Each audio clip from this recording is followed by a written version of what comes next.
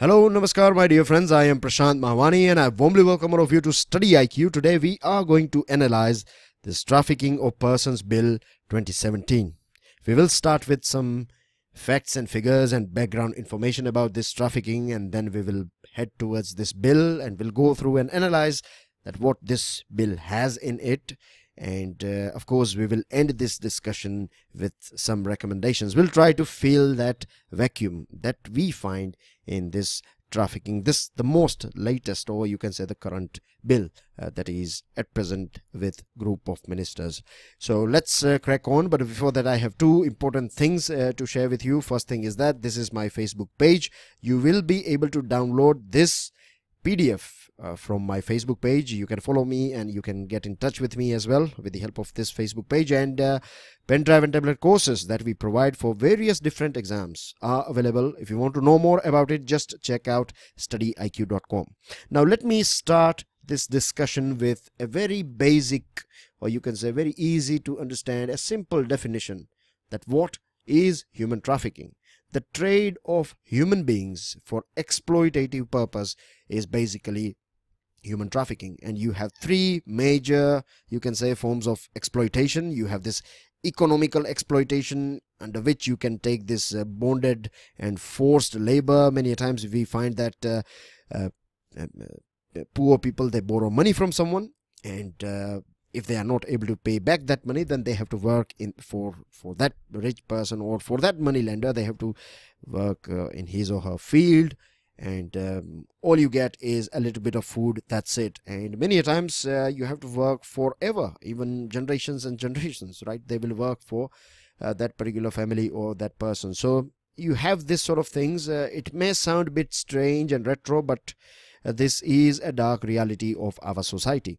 You find this sort of things as well, bonded labor and forced labor in our society. This is of course part of economical as well as physical exploitation. And then you have this sexual exploitation as well. This is the third form. And with sexual exploitation, I would like to throw a little bit of light on this thing. There is a subtle, you can say, or you can say there is a difference of shade, right? You have a dark red and a bit light red. In the same way, you have this sexual exploitation, which of course includes this physical exploitation, but the psychological scars that are left behind, or you know, this victims, they go through this trauma of this sexual exploitation. It is nearly impossible to wash off these scars. So this is a more severe form of course sexual exploitation is a bit more severe form of, I may say, physical exploitation, which includes this sexual exploitation, of course includes this psychological and moral and of course spiritual thing as well. It basically ruins the soul of the victim.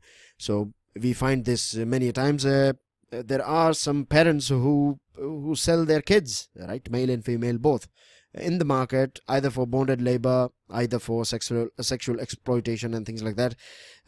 Illegal, you can say, organ trade is rampant, not only in our country but around the world as well. It is rampant in our country, no doubt. You know this thing too very well. You all are mature adult students. You have finished your bachelor's, most of you, so you are aware about this thing as well, that small girls, and you find women and adolescent girls are sold in the market for this pornographic films and sexual exploitations and other things.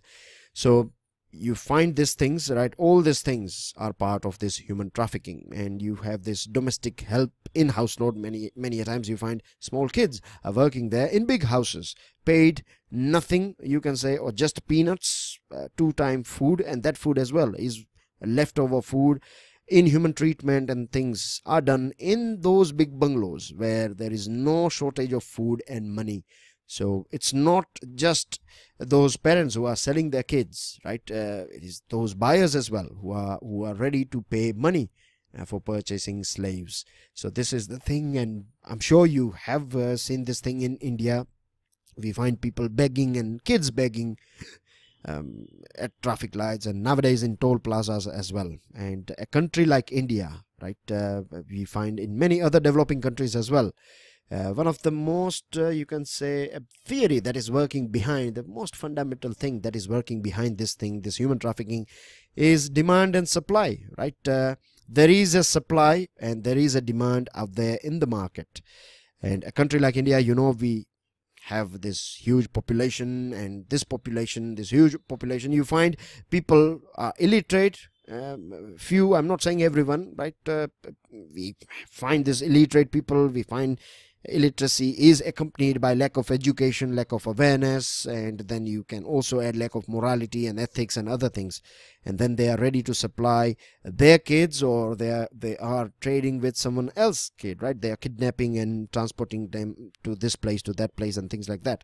So there is a supply and there is a demand, and this is the thing that is working, the main core business, you can say, thing that is working behind it, or economical thing that is working behind this human trafficking. But the biggest issue that we have in our country is this lack of knowledge as well as lack of awareness about it. When you go out to eat something, this tea stalls and this street food, when we go out, you find small kids are washing plates and serving food, and you find in garages and other places, commercial centers, they are this delivery boy for this tea and things like that.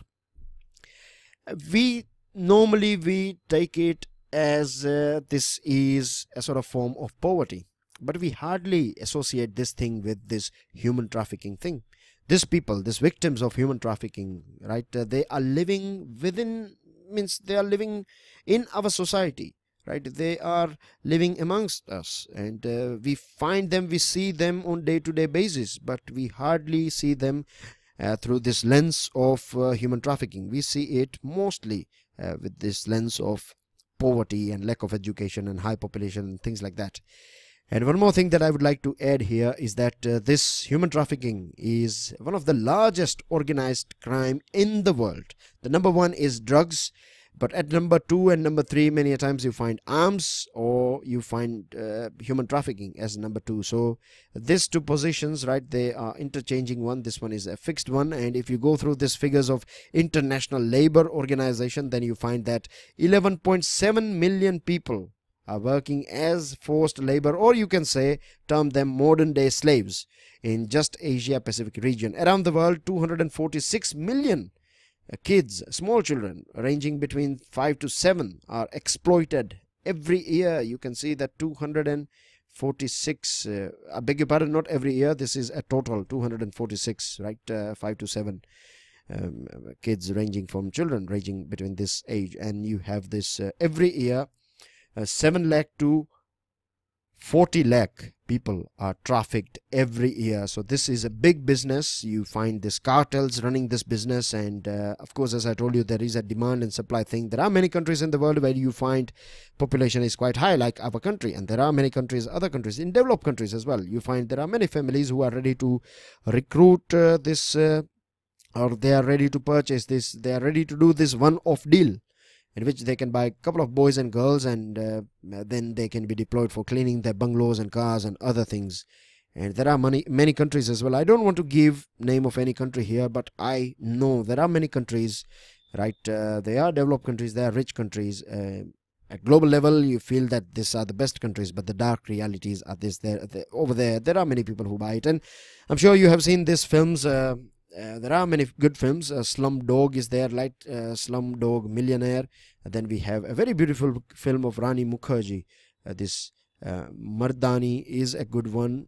John Abraham's Rocky Handsome, and South Indian film Satyadev IPS is a very good film as well, in which you find this human trafficking is means that there is a touch of human trafficking in that one. They have tried to project this dark reality of human trafficking and the things that are going on in our society, of course. Now, if we go through the facts and figures provided by our ministry and government agencies, then we find that almost 20,000 women and children were victims of human trafficking in India back in 2016. This is rise. If you compare this 20,000 women and children, then you find that there is a rise of 25% when we compare it with 2015. Many police officers, right, they believe and they are saying this thing, and this is a fact as well, that awareness, when we compare it, if we turn back the pages of history, then we find that awareness has increased, no doubt.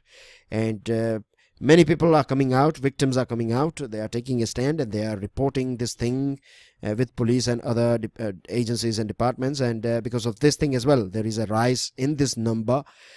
But one thing that these police officers and officials, they also agree with this thing, that these figures that we have with us, they are not actual figures, right? It is just a tip of iceberg. Many things are still working under this dark sports, this sports, or you can say this this whole business, this cartel thing is working behind this shadow thing. So it is hard to find them and victims, and it is also it also touches this dark reality of our society too. I'm sure so far what we have discussed and the things that we have discussed, you can see a touch of our culture and society as well, that have unaware or how indifferent we are with this particular issue. 2016 National Crime Bureau Records Bureau says that almost when it comes to trafficking, right, the numbers are almost equal when it comes to women and children.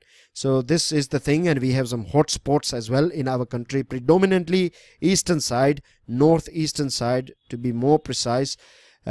Those areas sharing border with Bangladesh, I beg your pardon, Bangladesh and Nepal, and you have these two areas are of course the largest one in terms of Indian security scenario, biggest threat that we have, and West Bengal is the biggest, or you can say the main hub for this thing, for trafficking, and you have these other states as well, Uttarakhand, Assam, Meghalaya, and it's not limited to this cities only, right? You go to Mumbai, you go to the most remote part of our country.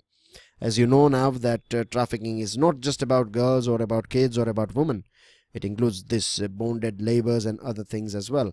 So I can safely say that if you travel from east to west or north to south in our country, you will find at least one person, as per United Nations definition, or as per the latest definition, or as per this understanding of modern slavery, you will find at least one person who is suffering this slavery thing.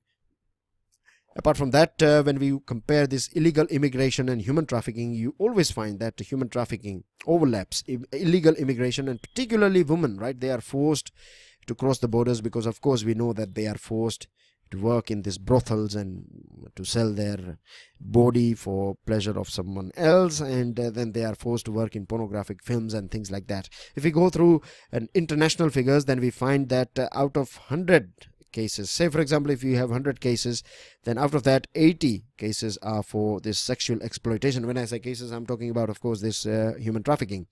Bonded labor includes 20%, and India is considered as a hub of this crime in Asia, because every 8 minutes, right, a child goes missing in our country. I have other facts and figures, but here I would like to throw some light on these topics or these things that we hardly discuss, or the things that we never glance at, right? See, whenever there is any conflict going on in our country between 1992 to 1997, right, Kukis and Naga tribe, they were having conflict in this northeastern region, and because of that many kids became homeless, and at present since then they were picked up by these people and they are trafficked. At present they are working in different parts of the world. We don't know where they are. So whenever you have this sort of conflicts going on in any part of the world, we have this conflicts going on in Syria and Myanmar's this Rohingya issue is there, and in our country as well. So this is the thing. It becomes a sort of a big market for these cartels to abduct and to purchase and to transport and traffic these kids and women and other people. So human trafficking, no doubt, so far what we have discussed, you can safely say that this is one of the major problems of our country. We have some laws as well, right? We have some laws. We have this Immoral Trafficking Prevention Act, ITPA. It focuses on this thing, sexual exploitation, and you have this punishment of 7 years to life imprisonment, but you have some flaws with this thing, and this ITPA is focused on men only. When it comes to women, when I say man, I mean to say if someone is engaged with this business and if that person is a man, then that person will be dealt will be dealt under this ITPA, but a woman can easily escape. So you know it very well that nowadays we have many women who are in fact doing all those sort of things that are against the woman itself. And then you have this Bonded Labor Abolition Act, Child Labor Act, Juvenile Justice Act, and they focus predominantly on this bonded and forced labor. Since or post this Nirbhaya rape case, we amended our criminal law too, and this trafficking was taken under this new criminal law, but still we find there are huge gaps. And the biggest one is we have many times multiple laws. I beg your pardon for my throat here.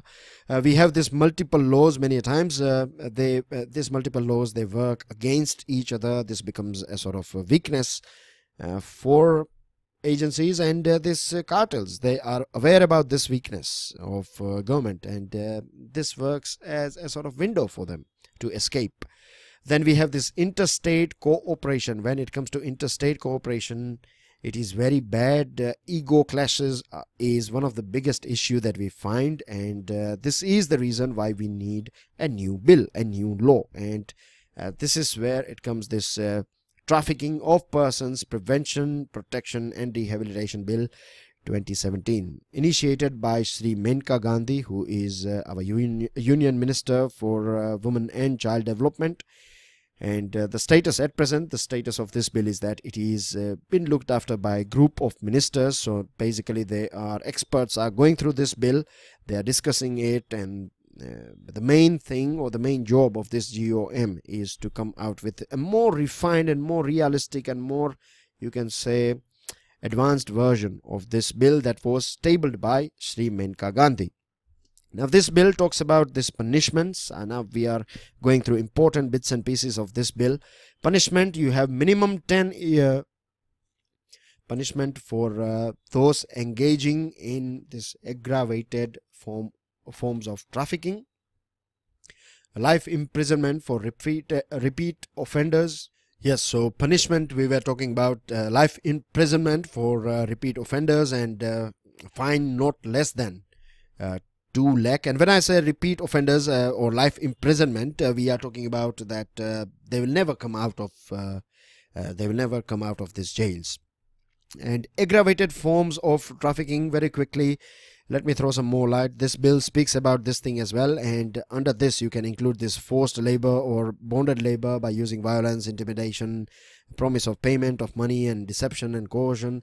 Then we find this sort of things as well taking place in our society, that many times narcotic drugs and other alcohol and other banned substances are given to the person, and then the pornographic films are recorded, and then this person or victim is being sold to different countries and things like that.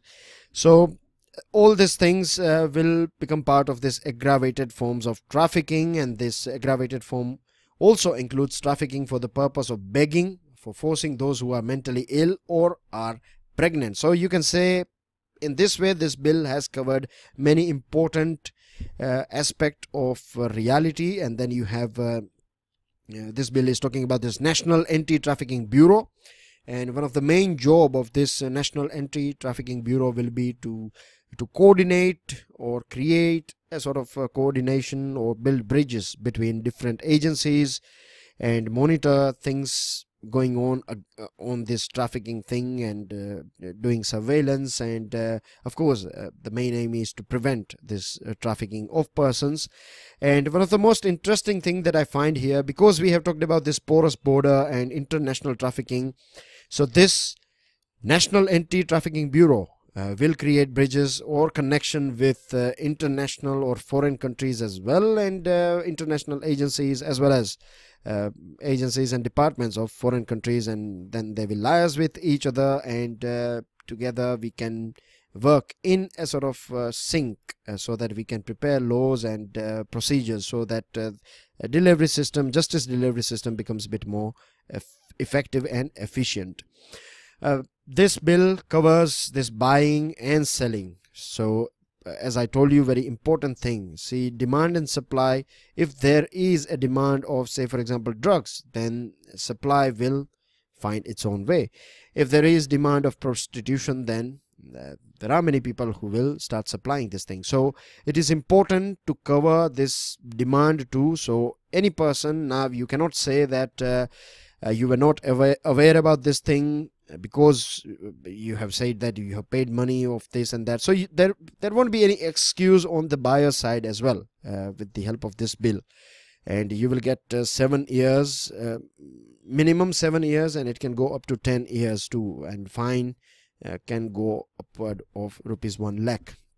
Trafficking with the help of media, very interesting, including print and internet or digital or electronic things. So here basically, you know, sexual assault of assaulting someone and then filming it or taking pictures, and many times rapes are recorded and things like that, and then this material is used for extortion and for forcing that particular person or his or her family member to do all this sort of things.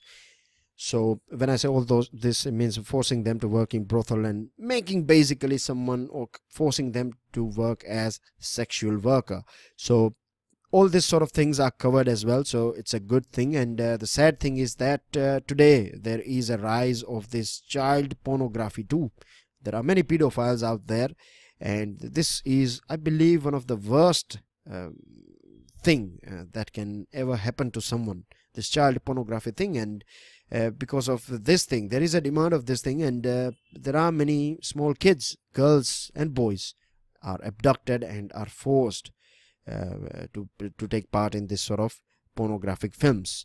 This, apart from this national level, this bill is also talking about the state level anti-trafficking officers, and there will be police officers dedicated, or you can say district level anti-trafficking unit will be there as well. So you have central level, you have state level, and then you have district level too. So in this way, this three-tier will be covered, and all this rural grassroots level, you can say officers, then they will work under this district level officers. So this is how it is going to work. This bill is also talking about this relief and rehabilitation, and it is talking about this committee as well. There will be a committee. This committee will be headed by Secretary of Women and Child Development, and you will have members from Ministry of Home, External Affairs, Labour, Employment, Social Justice, Empowerment, Social Justice and Empowerment, Panchayati Raj, Health and Family Welfare.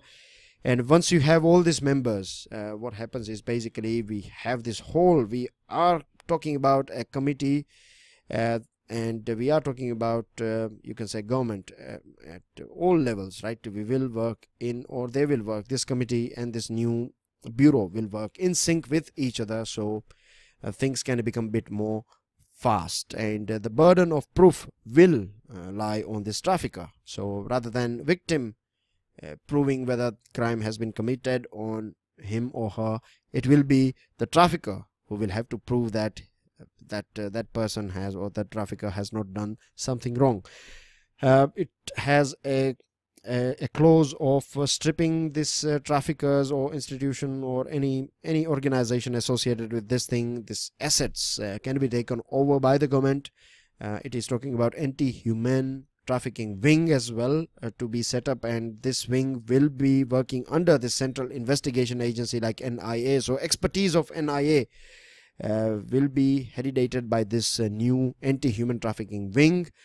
District level thing, as I already told you, we will have designated session courts as well for speedy trials and things like that. So this way, this bill is covering many important bits and pieces, but there are some flaws as well. Like, say for example, when it comes to this new institutions, this bill is not clear about the role of this institution. The second thing is that too much of surveillance is again not good. There is no, you can say, clarification on accountability mechanism.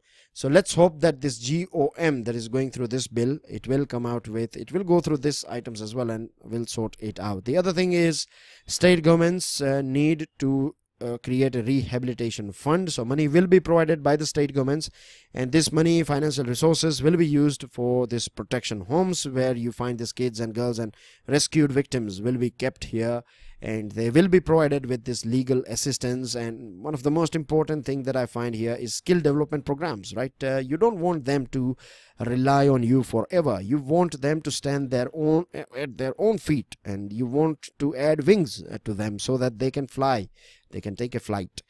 So by adding skills, or by inculcating skills, and by, if possible, then educating them and building that confidence. And one of the most important thing is psychological support, because when you relaunch them back in society, you want them to stand tall, you want them to be a very confident person. Of course, it is going to be challenging, but you have to train them and support them for this thing. And this bill is talking about generating awareness, and this is one of the most important, you can say, preventive measure, proactive measure that we can take. We have to create awareness in all those areas which are considered as a hotspot of this thing, but at the same time we have to create awareness in this amongst our society as well. All those people who are purchasing and are renting, or if they are providing any job to this sort of people, then we should create awareness regarding this thing too. Now other recommendations that I have for you is basically a robust implementation of existing labor law is a must thing. Implementation is the thing in which most of the time we are lacking. We need proper labor inspection, including informal economy. We need this distress migration to end. This caste-based discrimination as well works as a push factor for this trafficking. Then you have this, we have to properly enforce our rural employment guarantee legislation, so no one has to leave their home and go out and work somewhere else. If they can find a job in their own town, in their own village, then they will be safe within the people who are familiar to them. And once we do all these things, we would be able to achieve the sustainable development goals, number 8.7. As per this 8.7 SDG, eradicating forced labor, ending modern slavery and human trafficking, and ending child labor is we should get rid of it by 2025. So we should start, and this bill can help. We need to book all those officials who are not taking action, if they are engaged in corruption and bribing, and if they are taking money, and if they are not paying attention to, or if they are not executing their duties, then they should be booked as well. We have to ensure this anti-human trafficking units are there in all our districts, and we have to clearly come out with this SOPs, standard operating procedures. Step number 1, step number 2, step number 3, everything should be clear so we don't have any sort of confusion. We need to get rid of this jurisdictional culture or issue that this crime has not taken place into my jurisdiction, so I cannot do anything. This sort of attitude should go, and training and sensitizing our agencies and all those officials and people associated with this thing, right? We can take on board stakeholders, and they can demonstrate, and best practices can be shared, and all these things can be done. And one of the most, and last but not the least, confidentiality and privacy. When you relaunch these people back in society, we don't want this second inning to begin, right? We don't want people to point fingers at them and say that this person is a victim of sexual exploitation and things like that. No, we don't need that. So confidentiality and privacy is something that should be preserved, and that's everything that I have got to share with you guys. I have one more thing to share, and this is helpline number, just in case if you think something is going wrong, then these are the numbers here. I hope, I seriously hope that this thing ends, that you may never be in a position to use this number for someone else, right? But just in case if you have to use, then here you go. And I have a question as well for you. They say, the people who are associated with this business, right, they say that it is a low risk, high profit business. So my question is, as a society, what are the things that you and I can do to stop this menace? With this, dear friends, I end this discussion.